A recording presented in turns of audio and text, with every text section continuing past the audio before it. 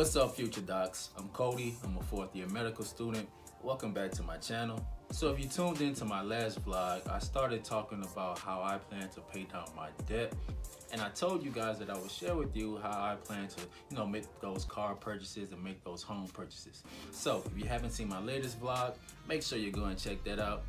So I know finances can be sort of a touchy subject.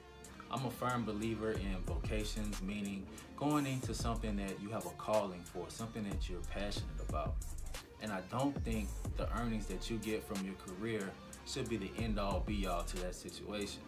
Because at the end of the day, the wealth that you want to build is not going to necessarily come from your earned income. It may give you the capital that you need to build your wealth, but your wealth is going to come from your unearned income. So whether you make, $20,000, $40,000, $400,000, or $4 million, you should be going into a career field that you're passionate about. Because if you base your career solely on making money, it's not going to last. You're going to burn out relatively quickly. For me, I chose to go into a career of medicine because it was a vocation for me. When I was thinking about the careers that I wanted to do in high school, I just kept coming back to medicine. Now, did money play a part? Sure, it played a small part in it. But I knew that I would be making money elsewhere, regardless of what career I wanted to go into.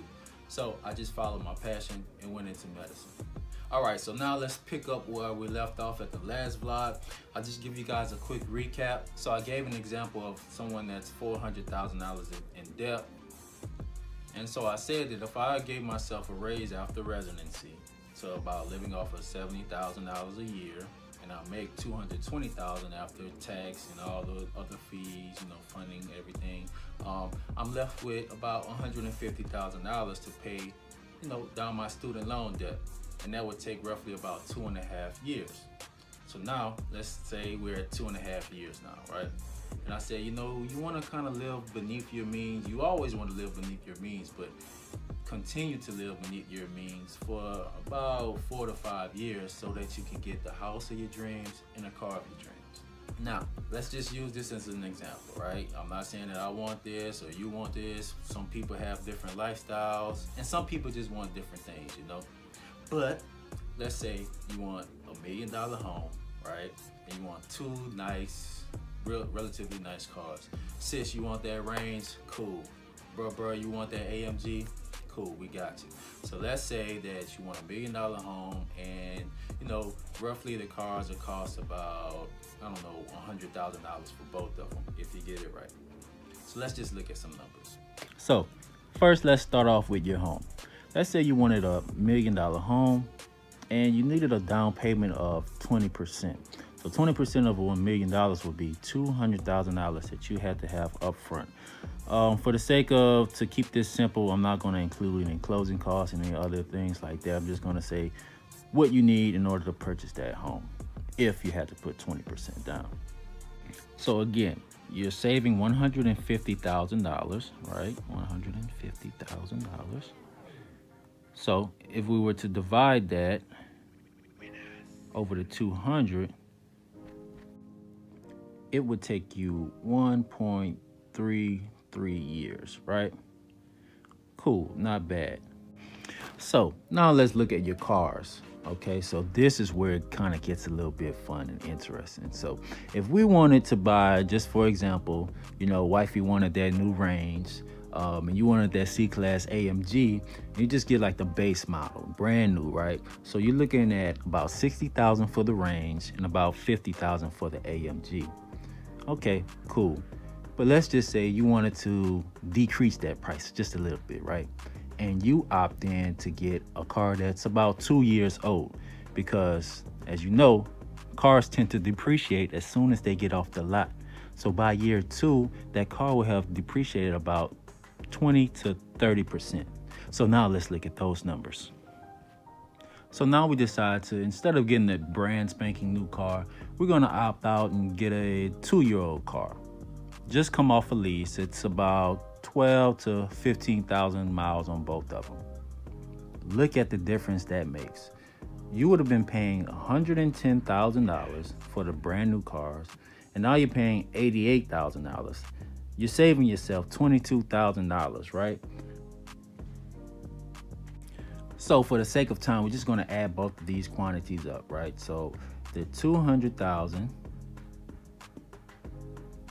plus the 88,000 will leave us with a total of 288,000, right?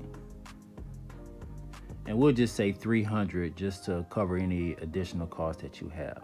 So 300,000 divided by that 150 equals about 2 additional years.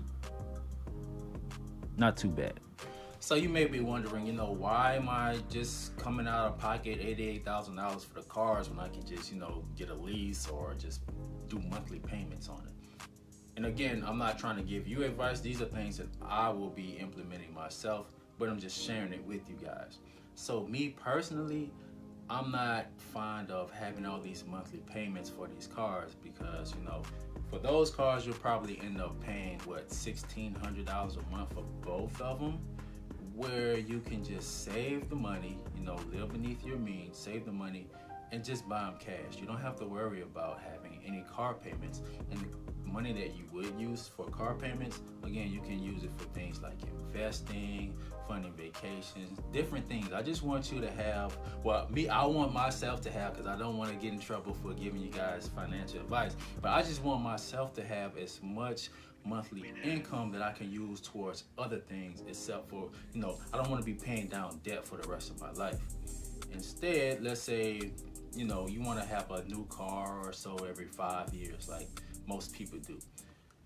You can just save like $1,000 instead of spending $1,600. Save $1,000 a month. Put the other $600 towards, investments or whatever. And then with $1,000 a month in 5 years, you'll be able to do the same process again. Plus, if you wanted to trade those old cars in, you get an additional amount of money, that you can use toward getting the new cars. So it's just some food for thought. But at the end of the day, it would take, 4.5 years to get the house of your dreams, $1 million home, and 2 luxury cars to throw in your, in your front yard or whatever. And like I said, you can play with these figures how you want to. Some people may just want like a $200,000, $500,000 home. They may want more. These are just easy numbers that I wanted to use so they're easy to work with. But yeah, 4.5 years. That's not too, a lot of people in like high salary jobs and positions, they have this notion that they need to keep up with the Joneses because, oh, you're a lawyer, oh, you're a doctor, oh, you're a CEO, you should be living a certain type of way. And, that can be a downfall of many people. You want to be smart, you want to live beneath your means, and grow into your salary. Me personally, I'm not just going to graduate residency and just start spending my money and incurring even more debt on top of the debt that I already have. So I plan to, live beneath my means for about 4.5 to 5 years and still, have a nice salary, take care of my family, do investments, you can still save, put money toward your emergency fund, but just on a lower salary. And then once you have everything that you want, you don't have any payments. You just have like a 15-year mortgage that you're paying and making extra payments on because you don't have student loan debt and you don't have car payments that you have to do. So you have a 15-year mortgage, end up paying your mortgage off in 10 years. Now you're debt free. So that's just some food for thought. I think on the next vlog, I'm going to talk about the difference between, doctor's loans and regular loans, because there's a huge difference. Oftentimes the doctor's loans, they have that notion where you don't have to put any money down, but you also have some things to look out on the back end. So I think that'll be a good topic to cover. I'm liking these financial series. I don't know if you guys liking it. Put it down in the comments below if you do. Yeah, so if you guys have any questions, any comments, any content that you want uploaded, make sure you drop it down below in the comment box. I'll be sure to get back to you. And I almost forgot, this week's book highlight is The Millionaire Real Estate Investor by Gary Keller. Pretty good book. I'm not gonna lie, it's pretty lengthy, but again, gems in this book, especially if you're thinking about going into real estate and just becoming an investor. It gives you a lot of a lot of detailed information in this. So I'll make sure I put the link in the description below.